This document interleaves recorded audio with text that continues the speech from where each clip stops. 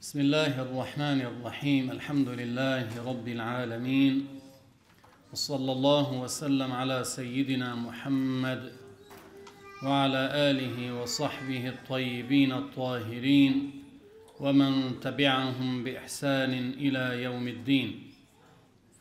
اللهم علمنا ما ينفعنا وانفعنا بما علمتنا وزدنا علما يا رب العالمين.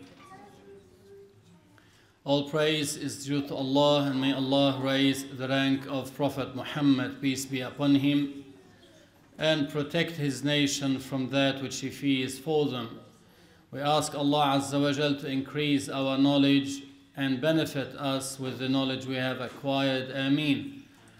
Brothers and sisters in Islam, let us first have the proper intention in our hearts to attend the lesson for the obedience of Allah subhanahu wa ta'ala. In our previous lesson, we started talking about the chapter of purification and prayer. We did mention about the importance of the 5 obligatory prayers. In the hadith, the Prophet sallallahu alaihi wasallam said what means. See, if there were to be a river running next to one's house, and he is having a bath from this river 5 times a day, would any dirt be left on his body? The companion said, no. Then the Prophet said, this is the example of the 5 obligatory prayers. Allah erases by them the sins, that is, the minor sins. In another hadith, the Prophet sallallahu alaihi wasallam said, "As-salawatul khams kaffaratun lima baynahun ma lam tughshal kaba'ir."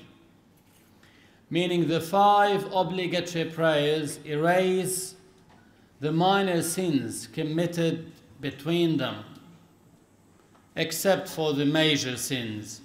They won't be erased by performing the obligatory prayers.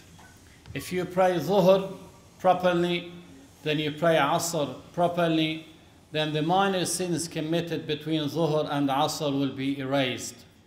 Then if you pray Maghrib properly, the minor sins committed between Asr and Maghrib will be erased, but not the major sins. As the Prophet sallallahu alaihi wasallam said, "Ma lam tughshal kaba'ir," except for committing the major sins. Those need repentance. A person needs to repent from the major sin, so it would be erased and forgiven by Allah Azza wa Jal.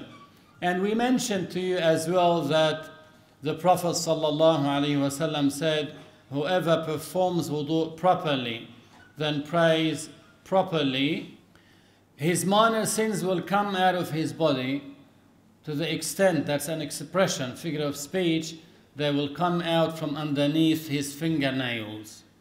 So look at the merits of the prayers and the amount of rewards one would receive by performing the 5 obligatory prayers. Even the scholar said, even if a person was amongst those who used to commit major sins, but he was regularly performing the 5 obligatory prayers, if he were to go to hellfire to be tortured for other sins, then the spots that he places on the ground during sujood won't be burnt by fire. They won't be burnt by fire. So his forehead, his palms, his knees and the like, these spots that he places on the ground when performing sujood won't be affected by hellfire, won't be burned. That's another merit, another virtue for the prayers. No matter what happens to you, even if you are sick, even if you are at the hospital, even if you are at work, don't ever miss out a prayer. It's sufficient as well to mention what the Prophet sallallahu alaihi wasallam said about missing out the Asr prayer without an excuse. The Asr. Why he mentioned the Asr specifically? Because many people overlook this prayer. So because it's towards at the end of the day, they get busy before night, so they get engaged in many businesses and jobs they're doing before sunset, so they miss out this prayer, the Asr prayer. The Prophet ﷺ said, the one who misses out the Asr prayer, that means without an excuse, as if he has lost all his family members and all his wealth all at once. Just imagine in a blink of an eye, you lose all your family members, your parents, your brothers, your sisters, your relatives, you lose everyone. And you lose all your money as well. So you would have nothing. No family member, no relative, and no money. How shocking, how destructive is it for one to be in such a situation? This is the example of the one who misses out the Asr prayer.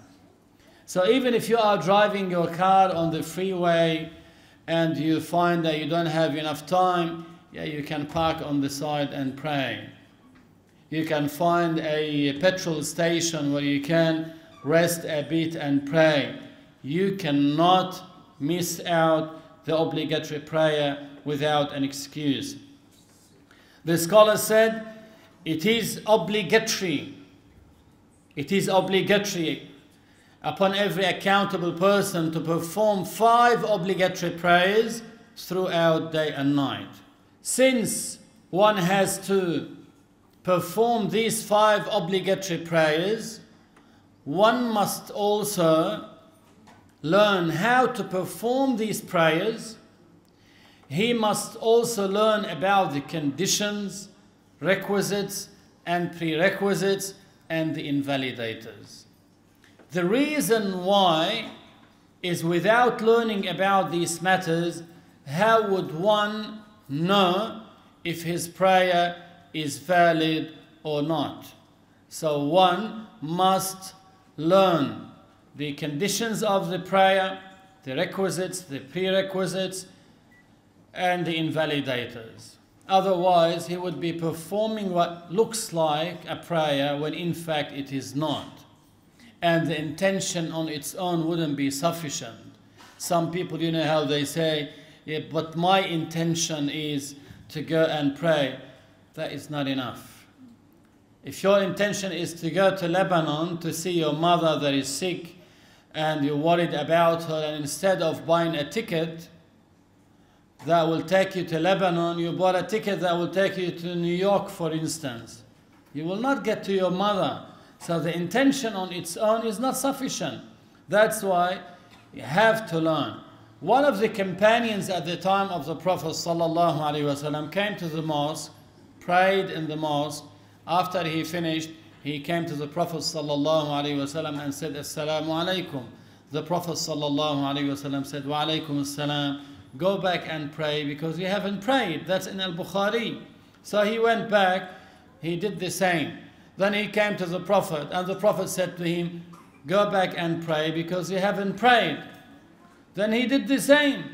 The third time, he came to the Prophet said to him, go back and pray because you haven't prayed. He said to the Prophet sallallahu alaihi wasallam, I swear by Allah who sent you to us truly, that I don't know except what you have seen me doing. That's all what I know. The Prophet didn't say to him, what's your intention? Is it to come to the mosque and pray? Then don't worry. If you pray Maghrib 4 rak'ahs, you pray Subh 1 rak'ah, you pray Isha 5, it will be accepted now. He taught him how to pray from the beginning of the prayer till the end of the prayer. So that shows that the intention on its own is not sufficient. One needs to learn.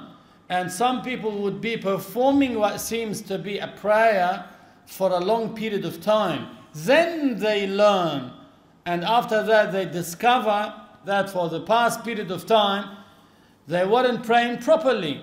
And then they become in need of making up all these prayers that they have missed during these days. So one has to learn. Now if you want To drive a car, you apply for a license. Then you learn, you take chapters, then you make a knowledge test, then you do a driving test.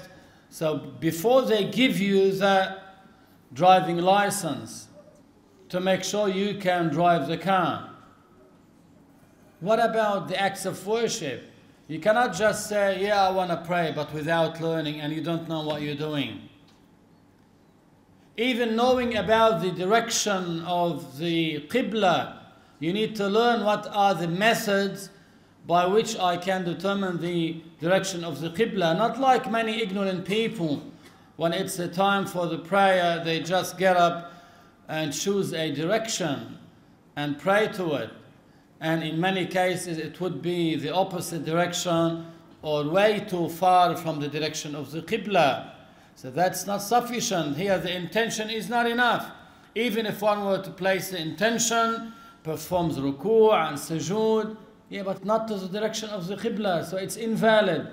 When the Prophet ﷺ prayed towards Kaaba, he said, this is the Qibla. And Allah Ta'ala said, وَحَيْثُ مَا كُنْتُمْ فَوَلُّوا وُجُوهَكُمْ شَطْرًا. And wherever you are, that's for all Muslims, direct your face and chest towards the Kaaba. So even if we are far away from Mecca, we need to learn how to find out the direction of the Qibla. Another important thing pertaining to prayers, because you need to make sure you are performing the prayers properly, is to learn how does the time of each prayer sit in and how does it end. Now you might say to me, I want to use the calendar. Many calendars are not reliable, I'm telling you. I know from our country in Lebanon, you see like a sweet shop, for instance. Sweet shop will produce a calendar. It's like he's making advertisement for his business. You find another factory that will make calendars and so on. Yeah, but to what extent you think they were very careful about putting the times of each prayer? One of the sheikhs in Beirut, for 20 years, he used to put an effort to observe the time of each prayer. When does it set in, when does it finish? For 20 years. Then he put a calendar. Then after him, also some knowledgeable and enthusiastic students also put effort, and they checked each time in this calendar just to make sure that's the right time for setting in of this prayer and the ending. It's not enough to rely on your telephone, for instance, to check if you have an app, let us say, on your phone, or you check any calendar. You need to put effort to learn. After you become sure, yeah, by this time, definitely the time of the prayer would have set in, yeah, you can rely on it. You can rely on it. So you need to determine, and that's by observation. The calendar is, we don't take it as a main source to rely on it. Rather, if it was put by trustworthy people who put effort, by observation, then we can rely on it. By trustworthy people. In the first place, one has to learn how the time of each prayer sits in and how does it end. We'll start with the Duhr prayer. You know that before the night of Al-Isra and Al-Mi'raj, they used to pray only one prayer, which is the nightfall prayer. Only one prayer. During the night of Al-Isra and Al-Mi'raj, the 5 obligatory prayers were ordained upon the Prophet and his nation. The following day, Jibreel alayhi salam came to the Prophet and prayed with him al-Zuhr at the beginning of its time. Then Asr, then Maghrib, Isha, then Subh. Then the following day, he came and he prayed at a different time, meaning towards the end of it. And he told him the prayer is between these sets of time. So he told the Prophet sallallahu alaihi wasallam. And that's why one needs to learn, because he might be in a desert, he might be in a place where he doesn't have, let us say, calendar and the like. So how does he know the prayer times? He needs to learn this. First, al-Zuhr. Its time begins when the sun declines from the middle of the sky towards west. Every day the sun rises from the east and it sets in the west. In the middle way, that's when it is in the middle of the sky. That's called the zenith. When the sun is at its zenith, that means it's in the middle of the sky. So imagine 180 degrees, 180 degrees in the middle. When the sun is in the middle of the sky, that's called the zenith. That's in the middle of the sky. At this point, the time of Zuhr prayer has not set in yet. When does the time of Zuhr prayer set in? When the sun declines from, when it leaves the middle of the sky westward, towards west. Once it moves from the middle of the sky, the time of Zuhr prayer has set in. That's the beginning of its time. Its time finishes when the length of the shadow of an object becomes equivalent to the length of the object plus the shadow of that object, if any, when the sun was at its zenith. Here in Australia, we never have zero shadow. We never have zero shadow because we are too far south. Same with the countries in too far north. They will never have zero shadow. But those on the equator, at certain times during the year, the sun could be directly above them. So if you have a stick, let us say 1 meter long, a stick 1 meter long, at some times in these countries in the equator, it might have zero shadow because it's directly above them. But that's the zenith time. When it moves towards west, the shadow starts appearing. That means that's the beginning time of Zuhr prayer. As the sun is moving westward, what happens? The shadow will become longer and longer. Okay, when does the time of Zuhr prayer finish and time of Asr prayer sets in? When this shadow becomes in length same as the object. So if the object is 1 meter, then the shadow is now 1 meter plus the length of the shadow when the sun was at its zenith. They call this Dhillul Istiwa. So I'll give you an example.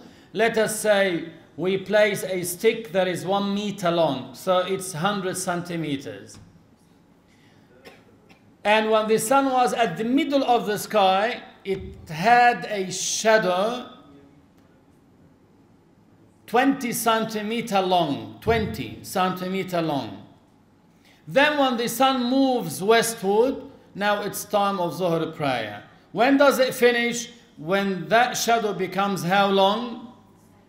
That's 100 centimeters, that's 1 meter, which is the length of the object, plus the 20 centimeters, and that's the shadow of Istiwa, zenith. The shadow of zenith when the sun was at the middle of the sky. This is when it ends. And there is no gap between Zuhr prayer and Asr prayer. So the Zuhr prayer finishes, Asr prayer starts. That's the time of it. It continues until sunset. When we say sunset, we are referring to the whole disk of the sun disappearing from the horizon. The whole disk. If we are in a level area, level land, So if we are in a land that is level, let us say in a desert, and you can see the sun is setting, when the disk disappears completely, now the Asr time has finished and Maghrib time has set in. Not like in many countries you see the sun setting behind the mountain. So now you cannot see because it's behind the mountain, but it's still daytime. Now let us assume the land is level, and when the sun goes under the horizon, you can no longer see it. It disappeared. Then the time of Maghrib prayer has set in. It continues until Isha time. Isha time starts when the redness in the western horizon disappears. You know, when the sun sets, you can see redness in the horizon. That red color after the sunset will disappear eventually. As it becomes darker and darker, it will disappear. So when it disappears, that means the time of Maghrib prayer has finished and it's now time for Isha prayer. The Prophet ﷺ said, وَقْتُ الْمَغْرِبِ مَا لَمْ يَغِبِ الشَّفَقِ. The time for Maghrib prayer, so long as extends, so long as that redness does not disappear. But when it disappears, now you can no longer pray the Maghrib as hadir. It's now counted as a make-up, qada. So if you miss out praying the prayer before the disappearance of the redness in the horizon, you have missed praying Maghrib within its designated time. Now it's time for Isha. Isha starts by the disappearance of that redness in the western horizon. It extends until the true dawn appears. Now, why would the scholars refer to it as true dawn? Because there is a false dawn preceding the true dawn. A false dawn is something that is vertical. It's like the tail of a wolf. The tail of a wolf. They know it. The Arabs used to know it. And they call it the tail of the wolf. Now, it's vertical. It appears before the true dawn. So sometimes if it appears, if you look from the window, you might see it's already daytime, and it's daybreak. You think it's the time for Subh prayer, when as a matter of fact, it hasn't started yet. So that light that is vertical, it extends a bit to the horizon, so it's like a tail of a wolf. That's the false dawn. Then it disappears, it becomes dark again. Then you see the true dawn. The true dawn is horizontal, extending across the horizon. It starts as thin whiteness. You see bright color extending across the horizon. So it's not like a tail of a wolf, so it's across the horizon, thin. It starts growing bigger and bigger with redness mixed with it. After it, by a while, the sun rises. So when you see that white light that is horizontal across the horizon, when it appears, that is the beginning of the Subh prayer. That's the true dawn. Then after that, the sun will rise. So as it's extending higher and higher, you can see, subhanallah, as Allah said, يُولِجُ اللَّيْلَ فِي النَّهَارِ وَيُولِجُ النَّهَارَ فِي اللَّيْلِ. You can see like the daylight is pushing darkness now. At night it's the opposite. You see darkness pushing the daylight. يُولِجُ اللَّيْلَ فِي النَّهَارِ وَيُولِجُ النَّهَارَ فِي اللَّيْلِ. Once the Prophet ﷺ said, if the sun sets from this direction, and he pointed to the sunset, and the darkness appears from this direction, he pointed to the east, then the fasting person can break his fast. So if you are in a place, let us say, you cannot see the sunset because there are mountains blocking your view, however, you can see the east.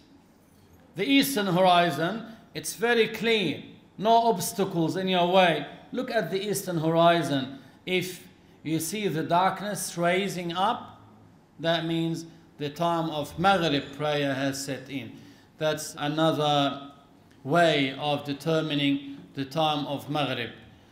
So we do not rely on calendars unless we know there is a trustworthy person who put effort, enough effort, like this one I told you about in Lebanon. They call him Sheikh Ahmed. He put a great effort for 20 years, putting time and checking for each prayer. Not by computers. I'm telling you, especially like I do it on purpose, I downloaded many apps on the phone, and not all of them, they give you the exact time. You find minutes difference, minutes.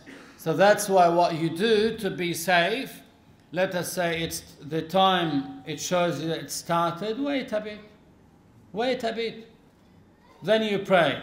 And don't wait until it's the last minute on the calendar. Before that time, by let us say half an hour, if you pray, you know for sure you are praying within the designated time of that prayer. It happened once in Lebanon. I'm telling you this, it's not a joke, but it happened in Ramadan. In Ramadan, there was a mosque. I know that mosque. It's the view is all clear to the sea. So in Lebanon, the sun sets, you can see it like they say in the sea. So you can see it. There were no obstacles between this mosque and the western horizon, so he can see. He started making azan for Maghrib, and the sun was seen from the window. Someone rushed to the mosque and he said to him, wait, what are you doing? The sun is still there. How could you make azan for Maghrib and the sun is still there? He said, on the calendar, it says here, this time is for Maghrib prayer. He had one of those calendars for, what do you call it, patisserie shop or whatever. They have them, and it says on it, it's now time for Maghrib prayer. But the sun, he can see it from the window. He was making the azan like this. If he looks from the window, he can see the sun. That's why even in Ramadan, you have to be more cautious. When you fast 15, 16 hours, so you can wait 10 minutes.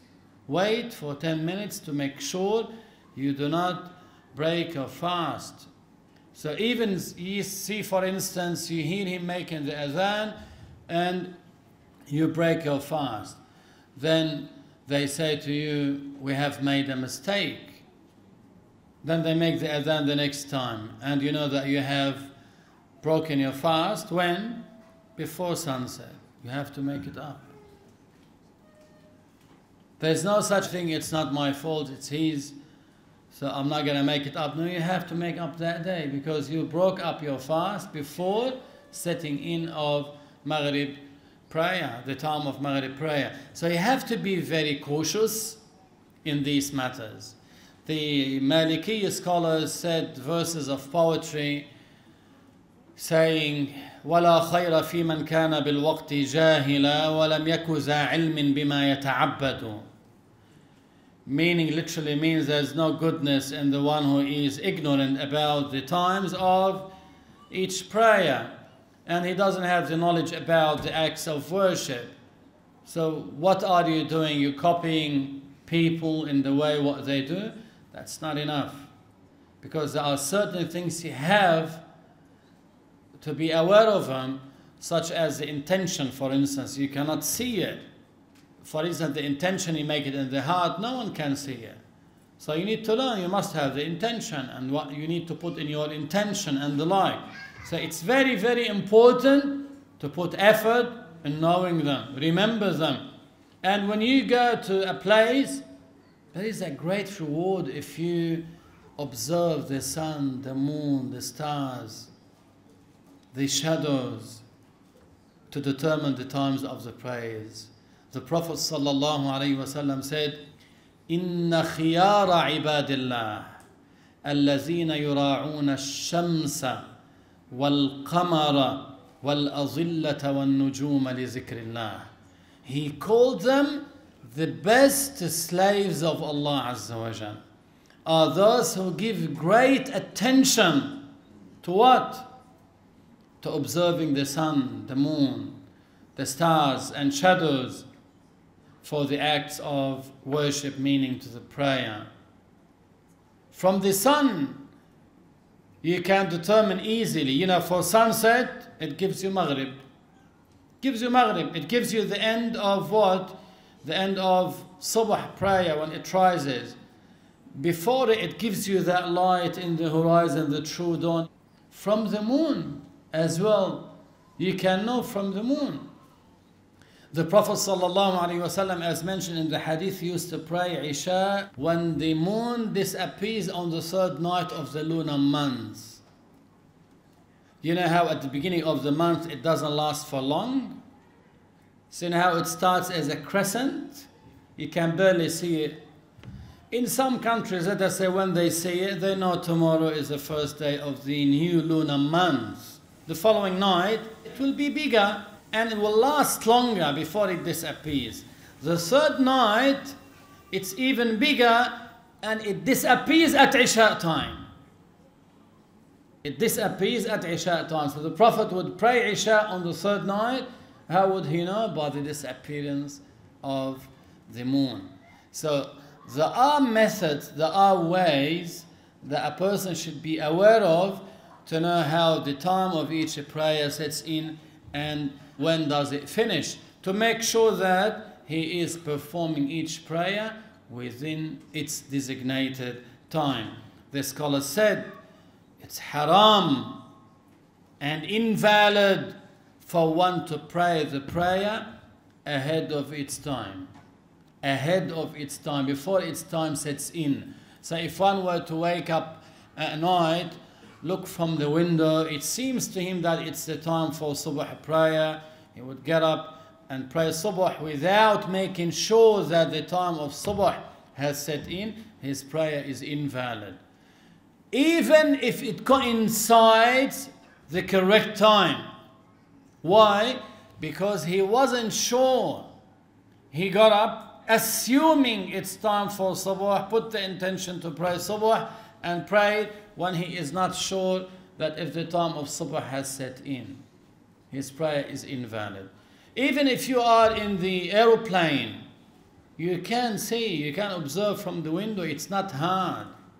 You can observe, you can look down, you see when it's time for each prayer, you can know this. And because you are in a long travel, you know, you can combine between the prayers. So we'll talk about this inshallah next week. How to combine between Dhuhr and Asr, how to combine between Maghrib and Isha.